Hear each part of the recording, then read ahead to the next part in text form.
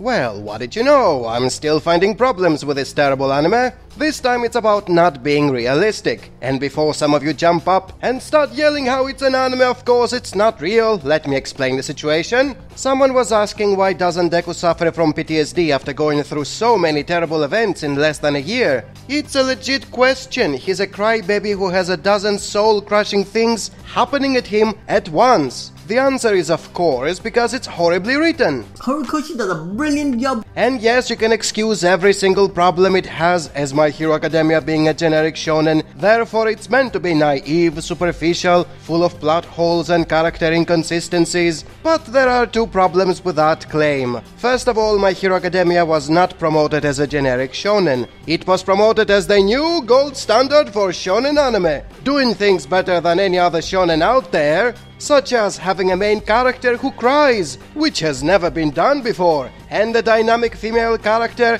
which also hasn't been done before, and turns out she's as useless as most females in shonen. Horikoshi does a brilliant job. You can't justify all that as saying they were just overselling the show as more than a generic shonen when it's nothing more than that. But there is another problem. The core concept of My Hero Academia is all about taking place in a setting that is like ours. A world that has a similar social problems and is populated with people who are like average citizens of contemporary societies. They have to behave more down to earth because they were conceived to be normal people. It's not like One Piece, which is a fantasy setting with ridiculous characters and a protagonist who is mentally challenged. Therefore, when they don't behave like a supposed normal person of today would, the immersion breaks much easier than it would in any other fictional setting. Therefore, it is a problem when Deku or anyone else doesn't have PTSD because of the crap they are constantly going through. Horikoshi does a brilliant job. And yes, I am literally saying